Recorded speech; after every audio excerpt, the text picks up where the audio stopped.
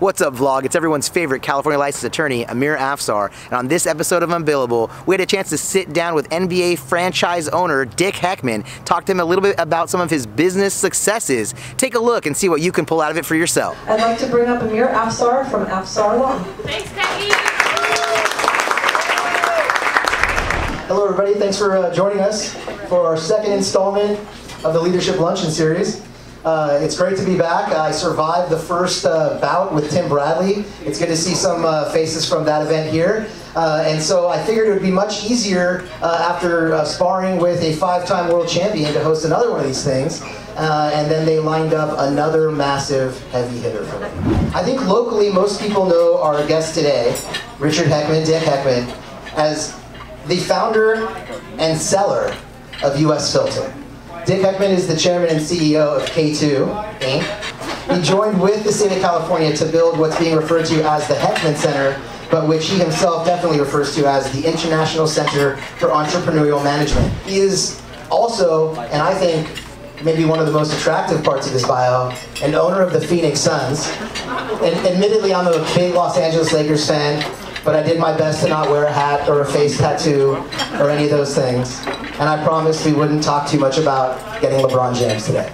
So with that, it's my pleasure and honor to introduce today's Fireside Chat speaker, Dick Heckmann.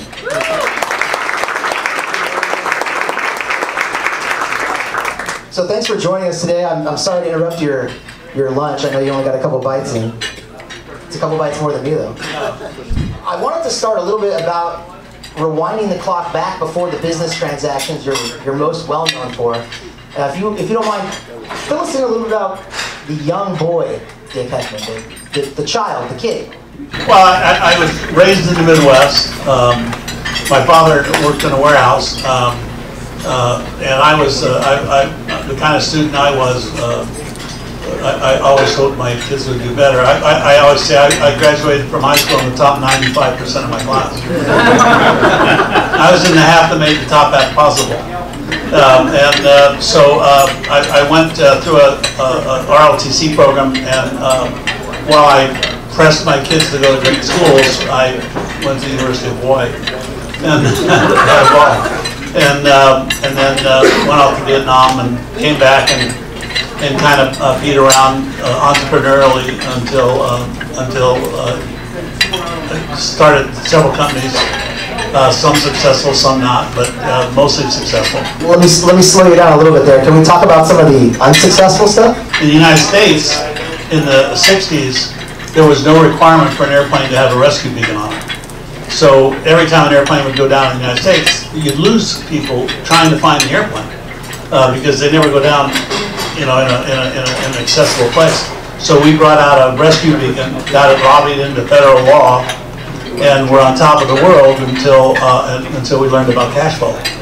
And so we were riding high. We had a great business until the big boys came in and they killed us, and that was it. Probably the success was I started a little company that made I bought a shell.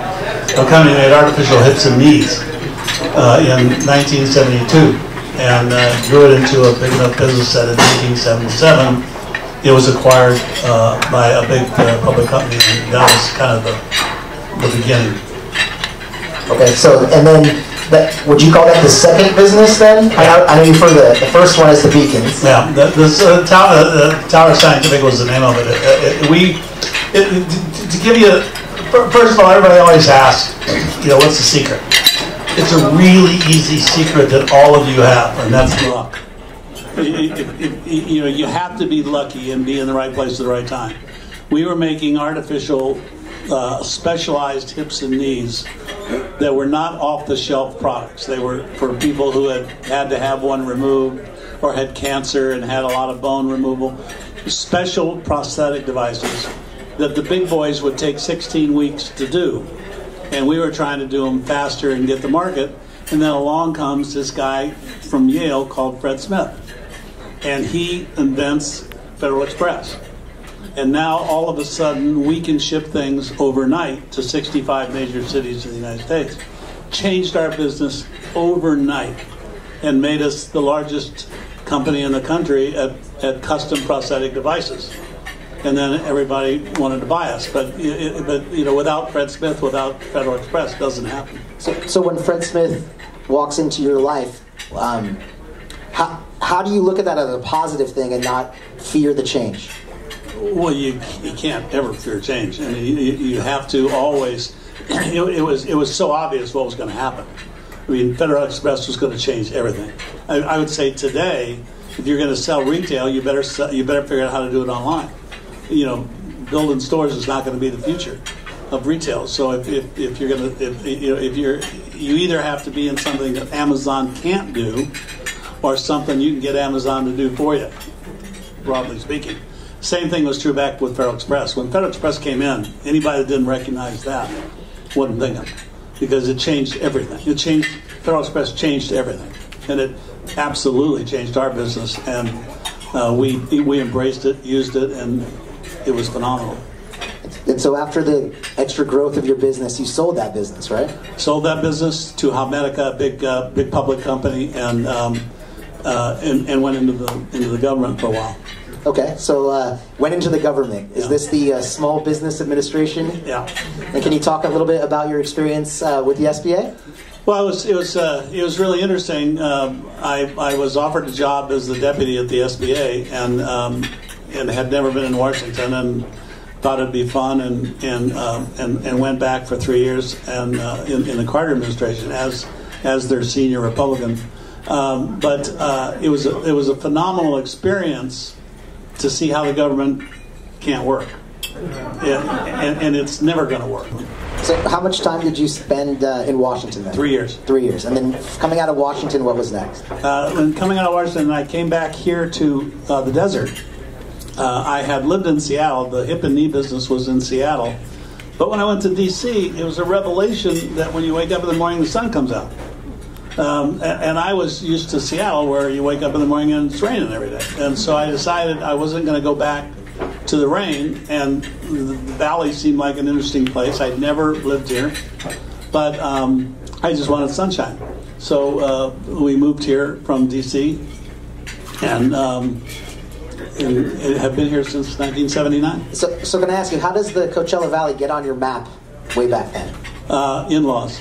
In-laws. Yeah. Were they living here at the time? Yeah, they were living here at the time. So, and I'd never been here. We came here and visited them, and it was so fabulous. Were you a golfer? Yes, I was a golfer, and but what's really interesting is Filter was headquartered here, and you had a Fortune 500 company headquartered here, and every single CEO that would visit me was jealous. I mean, they'd walk in the door and there were bougainvilleas over the door, and everybody's kind of dressed casually, and the sun's out, and everybody's happy. And I can't tell you how many limousines pulled up to that door, and they'd walk in and say, "You lucky dog."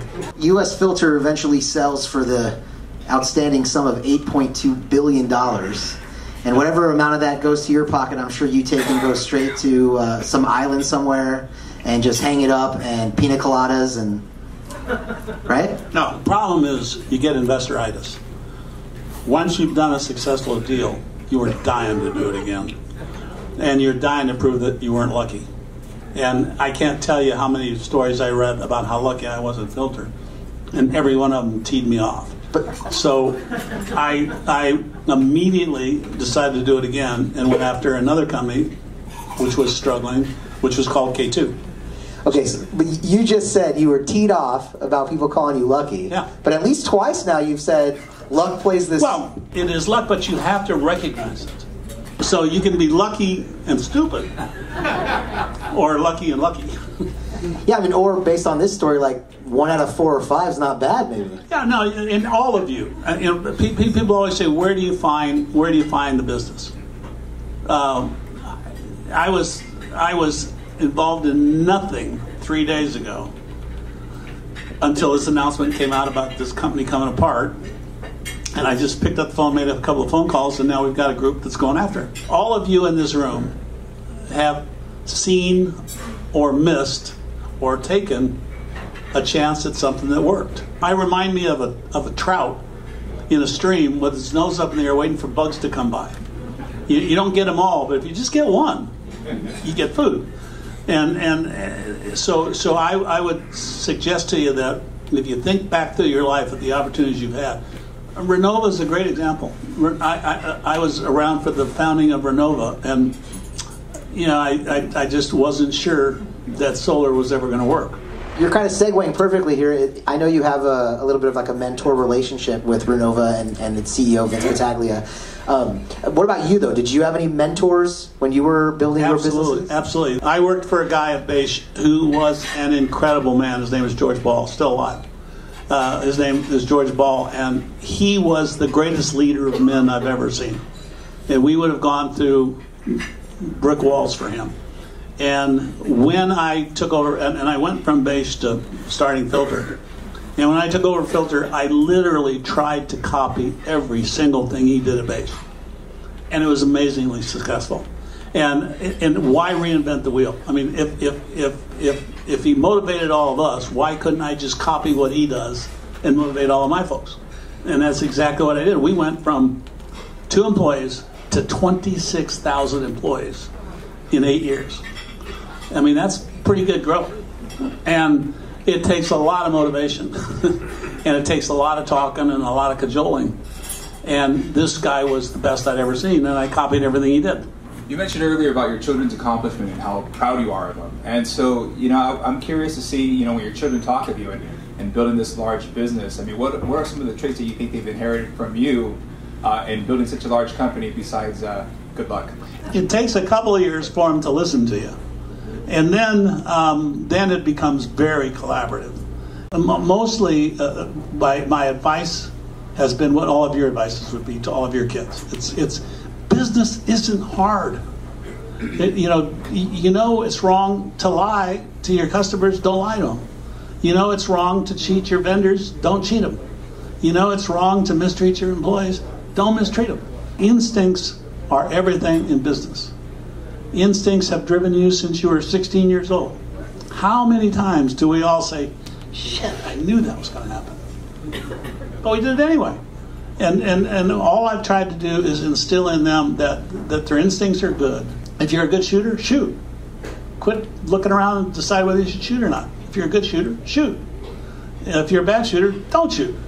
What's a takeaway? You're in a room full of people who've participated in one way or another with our Leadership Coachella Valley program. What do you think is a takeaway that you could give, or a little nugget of wisdom you could give to these leaders here in the room, and maybe they could take with them today and use as an action point? What I always used to, that's a good question. I don't know whether this will be a good answer or not, but what I used to say to all of our people as we were building these businesses is think about what would happen if you weren't there. Who will care when you're gone? Who will care when if you left your position? What would happen? Who would care? Who would take over? I think you always have to be thinking about, what am I bringing to this business? What am I doing to make this business better? And who's going to care if I'm gone? If the answer is probably nobody, then you ought to do something else. If the answer is people are really going to care if I'm not here, people are really going to care if this company doesn't make it. If you have a law firm, and there should be a lot of people that care that you're there, and will care if you're not there.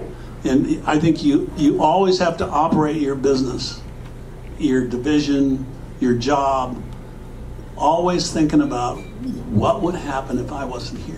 Am I really making a difference? And if you're not making a difference, go do something else.